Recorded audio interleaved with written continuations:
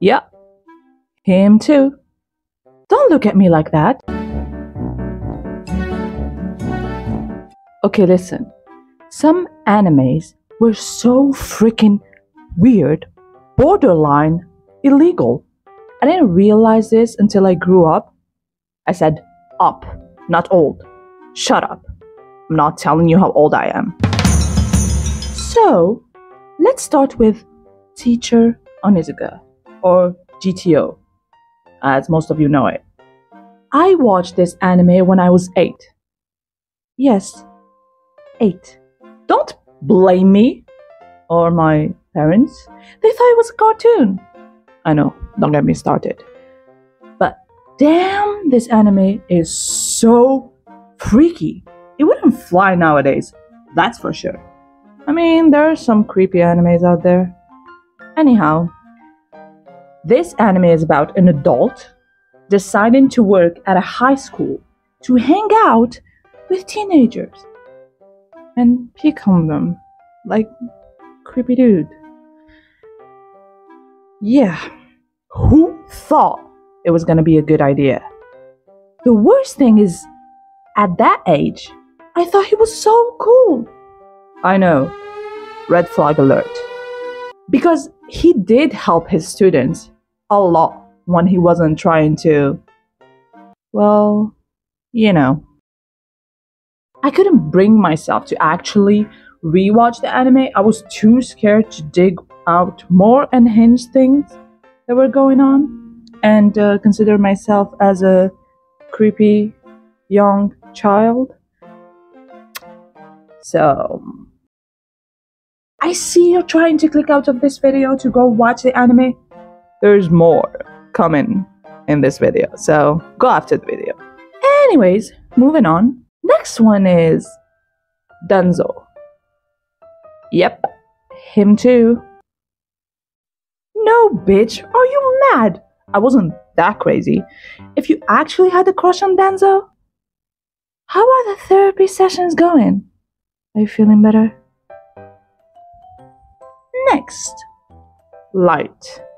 I know, you think this one isn't that bad. Yeah, so did I. I thought he was so cool.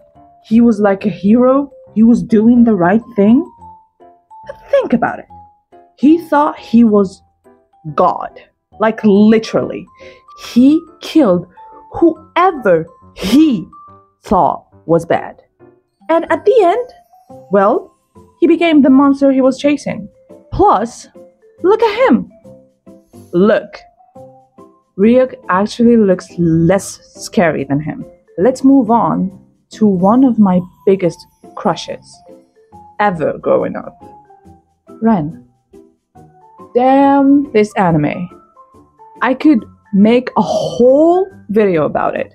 I have been calling myself Nana for as long as I can remember. My channel was actually named Nana till 4 days ago. My Instagram is still named Nana Artsy. But moving on, the relationship between him and Nana was the most toxic one I have ever seen. Thinking about it now. But for me, it was just so beautiful. The pain makes it real. This is what a relationship should look like. Always being sad and crying and away from each other. Maybe I should have gone to therapy. Let's not think about that anymore. I don't want to talk too much about their love story because it should really have its own video. But damn, just this scene. Come on. I was 10? Yeah, I was 10. How do you think this was a good thing? To be honest, all the relationships in this anime were effed up. Like, seriously, I want to swear, but I don't know if I'm allowed to. So let's just keep it PG-13. Still, it is one of my all-time favorites. Literally, you should watch it, even though I think the mangaka died or something, so we don't have the end of the story. But it's really worth watching. Anyways, let me know if you want a video breaking down all of the relationship in that anime, because it would be insane to go through them and analyze them. Next up, we have Itachi. I know. But listen, Itachi before, we know the reason behind what he had done. Okay? At that time, I was watching Naruto, not Naruto Shippuden. So, I was an 8-year-old in love with a mass murderer that killed his entire family. Nothing alarming there. But in my defense, look at him. Seriously? Look at him. I know, you cannot blame me for that. But anyways, I know you are loving my company right now, and you wish for this video to last forever. Oh, that's so sweet. Thank you, but I have to edit this, so no thank you. Subscribe and you will see more.